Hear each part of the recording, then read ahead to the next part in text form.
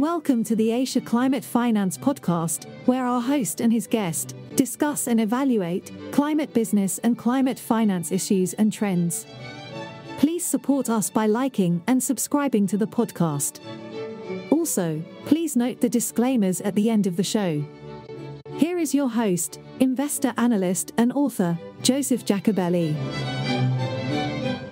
Hello there and welcome to episode 42 of the Asia Climate Finance Podcast.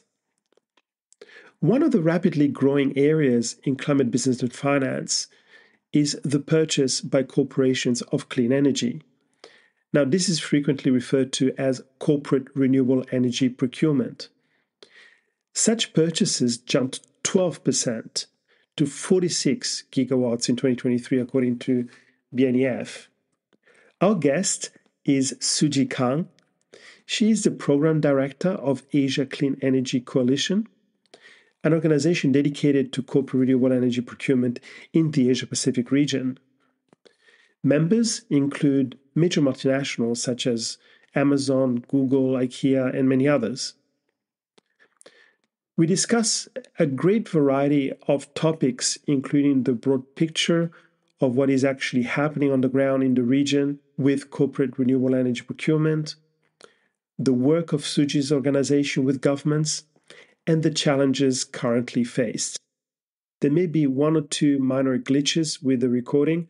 Apologies for that, but I'm sure you will enjoy the conversation and the show. As mentioned earlier, we have Suji Kang from the Asia Clean Energy Coalition joining us from actually Hanoi, from Vietnam. How are you, Suji? How's the weather? How's everything? Thank you, Joseph, and thank you very much for inviting me to this exciting episode. I'm very delighted to be part of the corporate decarbonization conversation today. I'm doing very well. Well, I've been in Hanoi exactly for 1 year so far. I love this tropical weather with a lot of opportunities for swimming with my daughter, while I'm also serving my professional duty as program director at the Asia Clean Energy Coalition, where I'm mostly responsible for engaging all members and stakeholders to create a favorable policy and market environment for the company's clean energy procurement across the Asia Pacific region.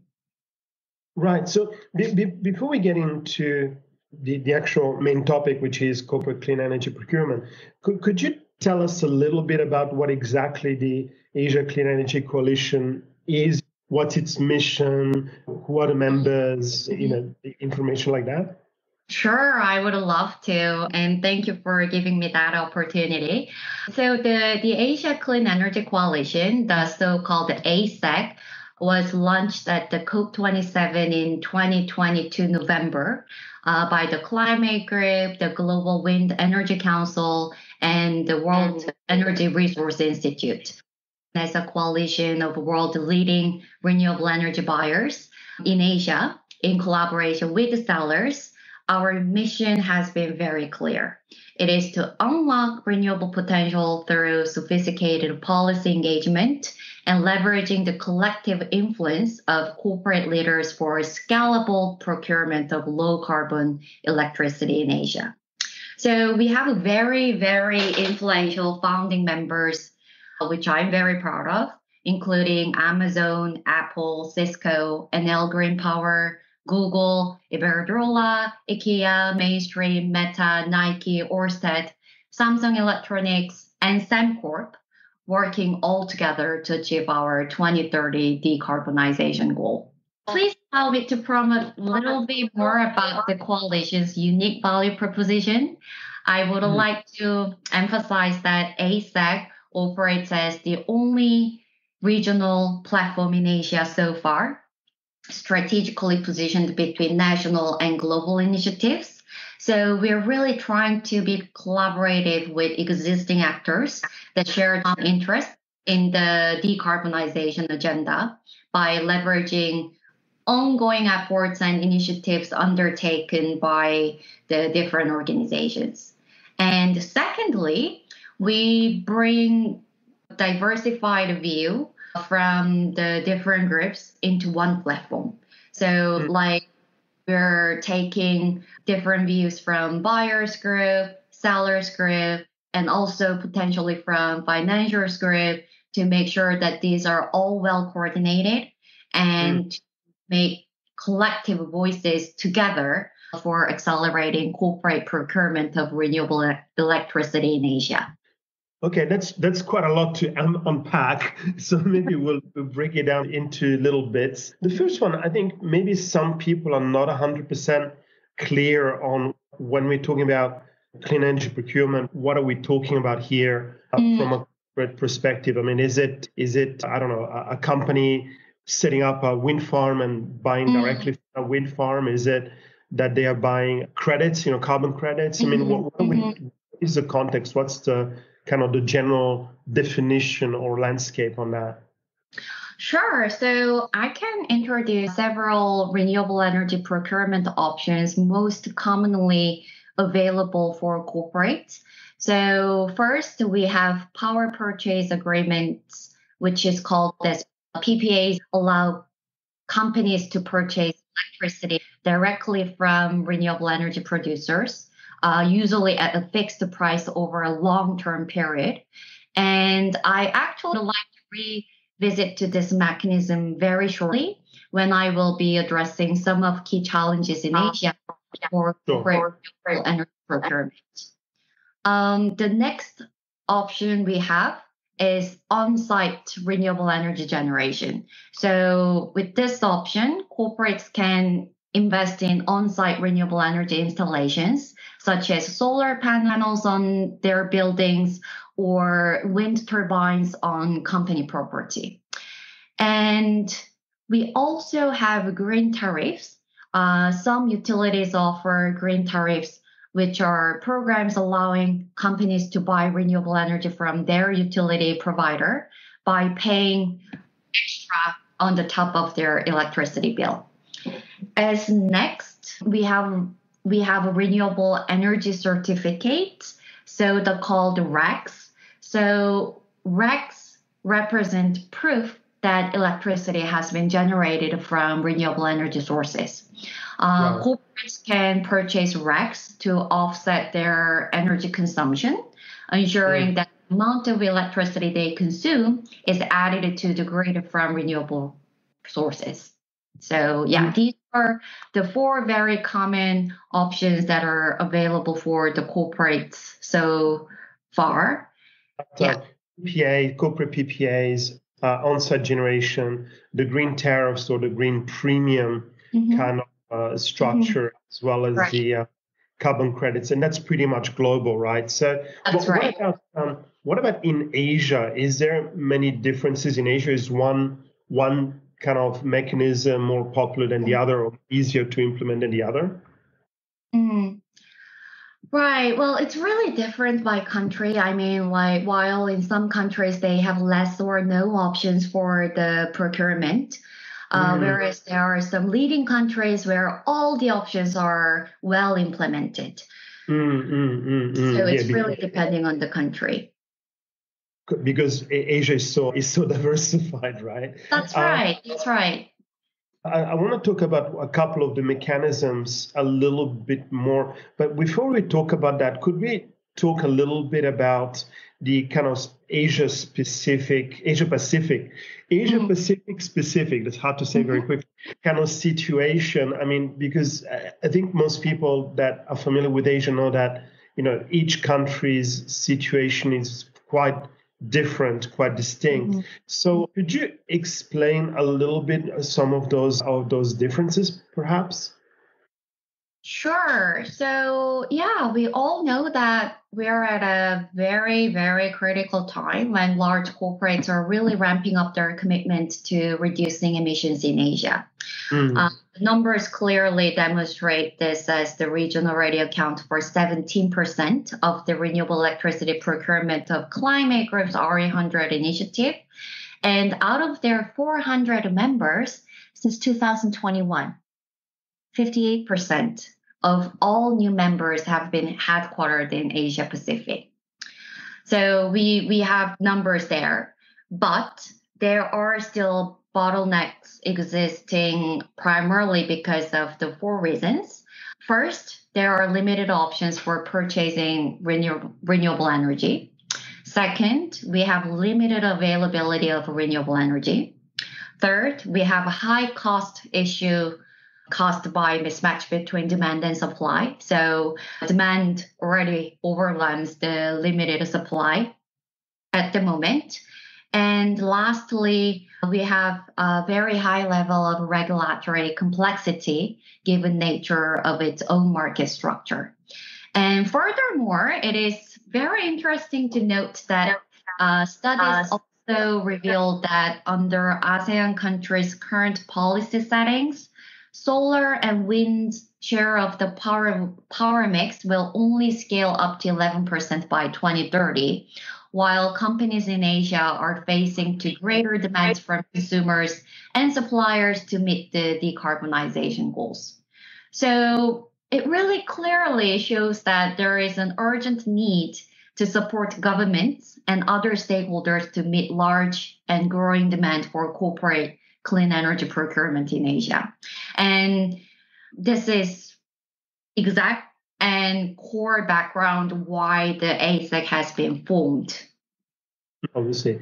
And I guess we can go back to some of the bottlenecks of some of the kind of country by country the differences in the regional and how ASEC is actually working in these countries. But as mentioned earlier, could we talk a little bit more about the corporate PPAs? Because I think on-site generation is pretty straightforward. Paying a premium for electricity you buy because electricity is green. Carbon credits is a completely different discussion, or renewable energy credits. So could you explain a little bit more about the corporate PPAs, please? Oh, sure. Yeah, so one of the key remaining demands in Asia is really enabling transparent, market-driven renewable electricity transactions between buyers and sellers, which inevitably drive us the topic of implementing the corporate power purchase agreements.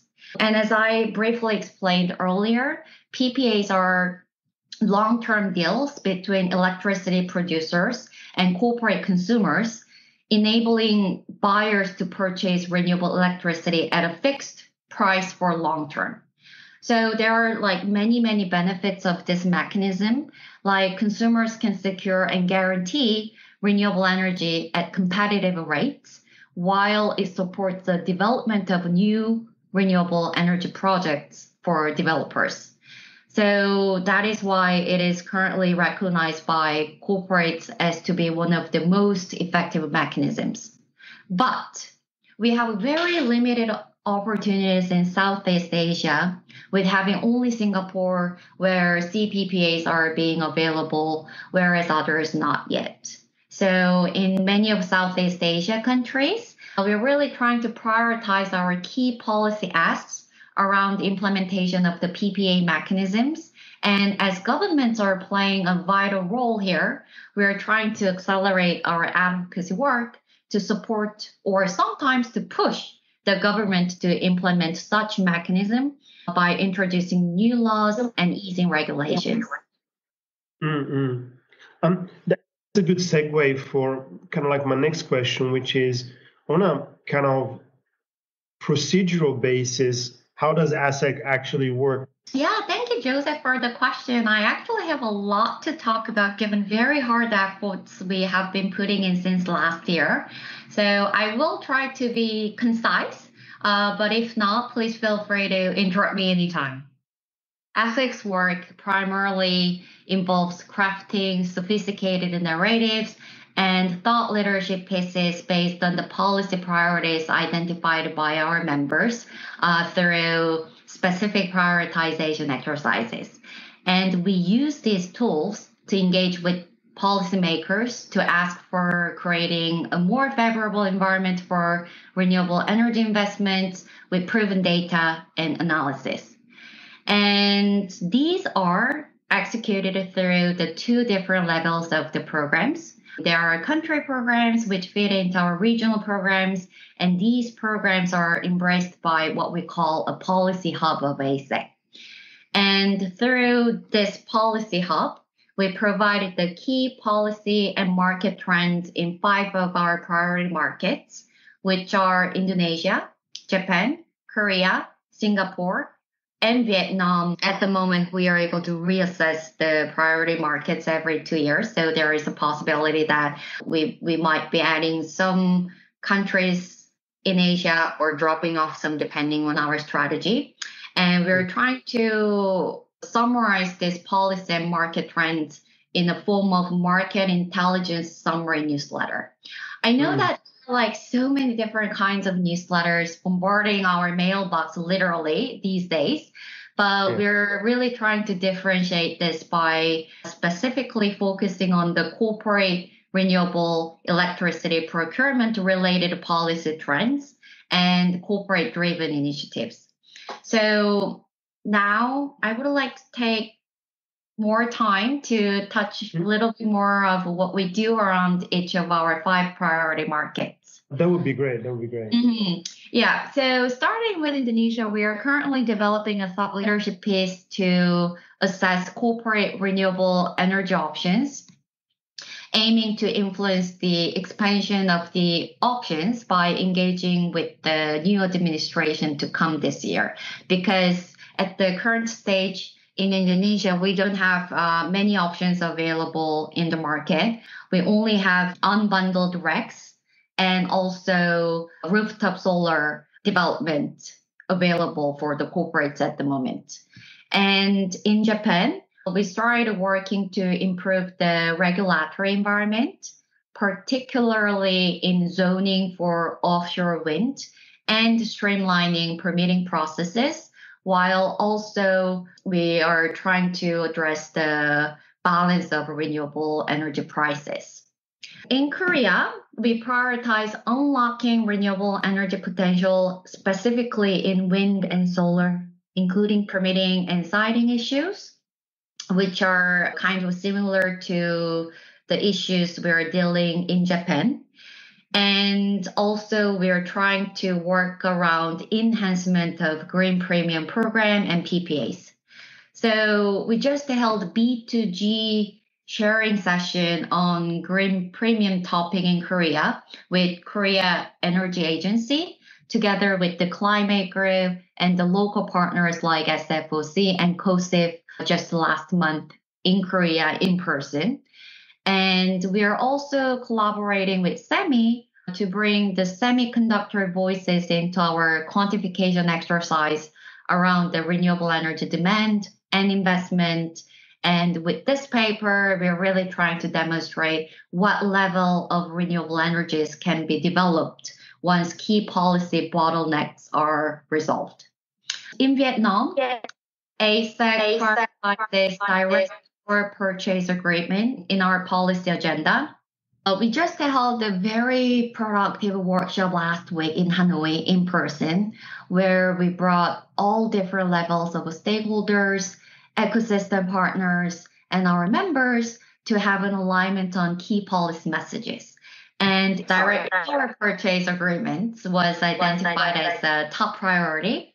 And as a next step, we will arrange a high-level roundtable session where we will be inviting C-suite levels from our members together with minister-level policymakers to have a discussion about our key policy asks.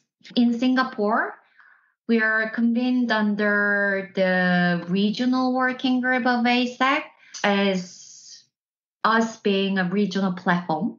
We are concentrating on regional topics that align with the broader goals of ASEC, such as ASEAN power grid interconnectivity and cross-border clean energy trading issue. So what about these 2 topics? So for the ASEAN power grid interconnectivity, the so-called APG, the coalition recognizes the critical role of regional power system integration in creating an enabling environment for economic growth and also for decarbonization. So ASEC is actively engaging with industry, investors, and government to advance practical and financial ideas on the APG. And we are also trying to emphasize the benefits of increased regional interconnections for clean energy penetration. And also we are trying to bring private sector perspectives here. We have a very well-written paper around this APG topic. You can find it on our website.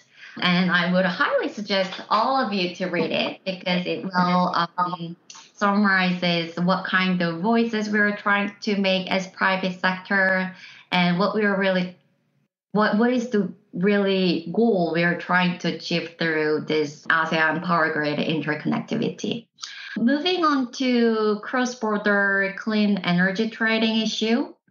It is a very critical issue for the countries that need to be highly relied on clean electricity import due to limited domestic generation opportunity like Singapore. However, under the current GHG protocol or RE100 reporting frameworks, ASEAN is not considered as a single market, which means that consumers of this cross-border traded clean energy cannot make claims as being legitimate for the current existing reporting framework requirements, like ones guided in GHG protocol and CDP technical guidelines. So the shared issue of interest right now is really to understand what is needed in practice to ensure there is physical delivery of power, which is linked to our APG topic, a consistent means of tracking and retiring RECs that are being traded across different countries, and also a regulatory alignment on labeling and claiming the source of renewable energy that is being traded across different borders. So ASEC seeks to play a role as convener to engage and work with CDP, RE100, GHG protocol, which is under the work of WRI, to really investigate what is required to facilitate cross-border transactions in line with reporting framework requirements that corporate needs to adhere with. So these are the two main regional level topics that we are working around, which are fed by the country level activities and topics that we are dealing with our 5 priority markets.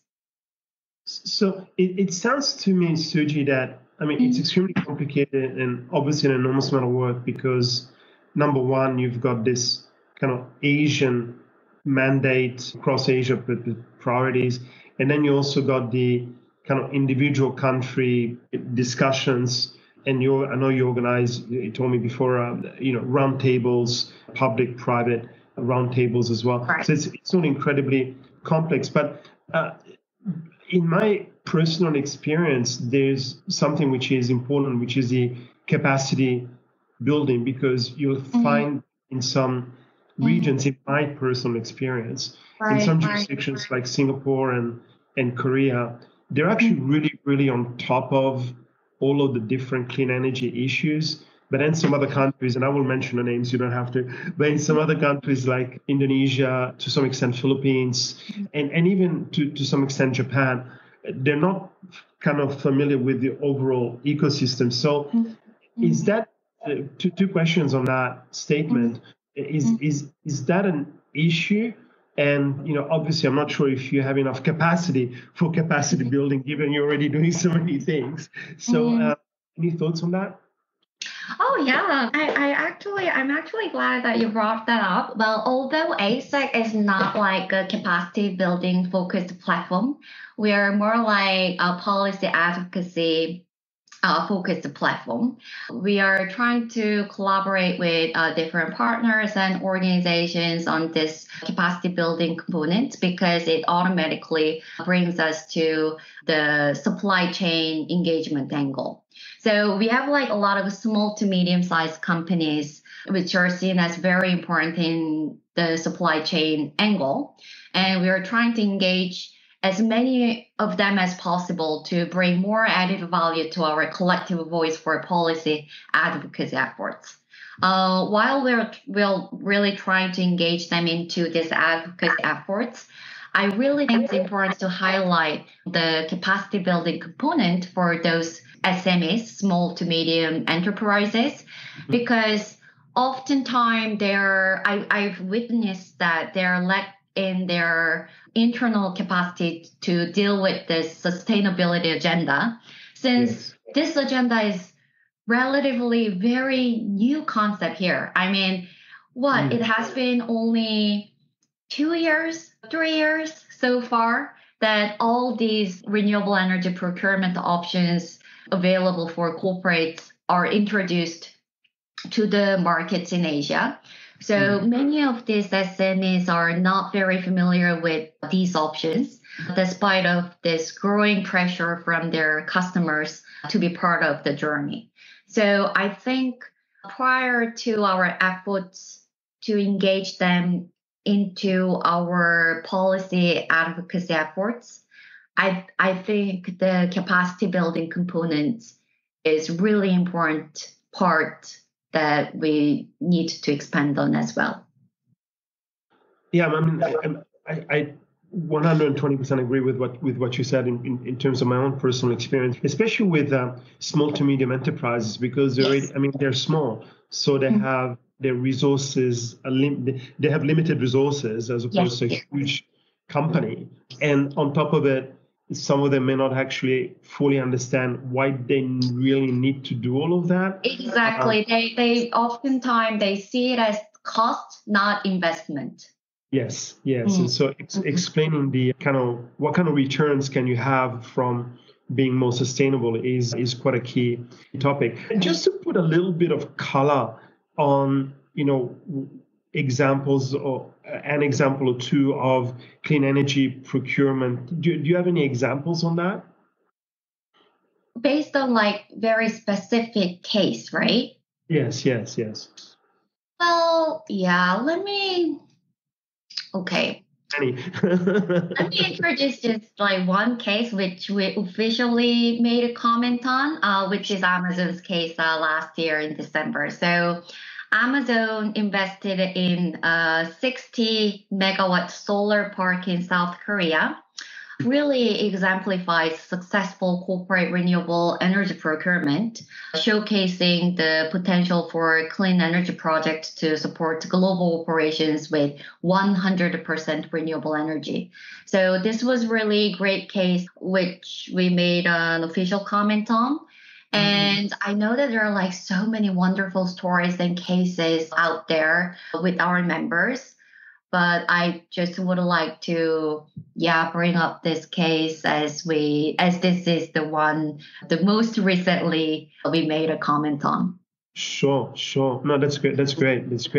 Just moving up a gear a little bit. If somebody were to ask you, by 2050, is corporate clean energy procurement in Asia going to be a thing, or we will still be struggling and facing the various challenges? I mean, how do you see the kind of long-term future over the next 25 years? I really hope that we should not be struggling by 2050. I see progress looks promising, but more is needed, definitely. As we know, considerable decarbonization opportunity remains in APAC, but it is still challenging due to the aforementioned issues like limited availability, greater capacity constraints, and very high level of regulatory complexity. So I really think that creating the enabling conditions for quickly scaling corporate investments in new renewable projects would greatly help to accelerate progress towards this 2030 goal, where we believe governments are playing a key role in introducing new laws and easing regulations to the renewable electricity procurement options. So I think we really have to work together with the governments to pave our way for a sustainable energy future in the region. No, that's great. And I guess one thing I want to emphasize from my side is that another kind of positive trend is the fact that governments are willing to talk. So we're not in a situation where they're saying, "No, we're not interested. Yeah, we'll get to renewables, but it's slow and we've got challenges and we've got limitation." There are actually different platforms, as you mentioned earlier. Some of the countries that you mentioned, like in Indonesia, Singapore, etc., where they're willing to sit down with the private sector and say, "Well, okay, this is the challenges. What can we do about it?" That I think is a very positive trend. That's right. And about for that, I actually have one small comment. Well, for some governments are relatively advanced in adoption of the mechanisms, while others not yet. But yes, we see positive signals as governments are trying to listen to us, listen to our corporate voices, where the challenges are and how we can work together and how we can actually help them to solve these problems. So as ASEC, what we're actually trying to do here as us to be a regional platform is to create this race to the top type of very virtuous competition among the countries in Asia by sharing and comparing different level of efforts being done around the corporate decarbonization in each of these countries. So I hope that we can successfully create this kind of very healthy competition among the countries while we also provide them the opportunities to learn from each other. That's great. And just before we wrap it up, Suji, because I've already taken too much of your time. No worries. So, do you have any conclusions or any key takeaways? Yeah, well, as I keep emphasizing, the potential for corporate investment in renewable electricity is huge in Asia. But with an increasing number of companies basing investment and supply chain decisions on their ability to source renewable electricity, there is also a big economic risk for countries that fail to secure this investment and accelerate their renewable energy transition. So governments in Asia should definitely capitalize on the clean energy demand and provide a momentum by creating supportive policy frameworks and environments for corporate procurement of renewable electricity. I believe that we definitely should continue our collaboration between private and public sectors to overcome the current challenges and again to pave the way for a sustainable energy future in this region in Asia. That's my last words. That's great. I overly emphasize the importance of your work. Suji, thank you very, very much for today. And I really appreciate the time. And again, keep up the good work. Thank you so much, Joseph. Yes, I will be highly looking forward to follow up, maybe on capacity building angle as well. And thank you. So thank you again for inviting me to this very exciting episode. Thank you very much. Thank you. Thank you for listening to this episode of the Asia Climate Finance Podcast. Please note that the Asia Climate Finance Podcast is presented for educational purposes only. All information in the podcast must not be construed as investment advice. Always consult a licensed investment professional before making investment decisions. Also, please note that the views and opinions expressed by our guests are personal and may not represent the views and opinions of current or previous employers.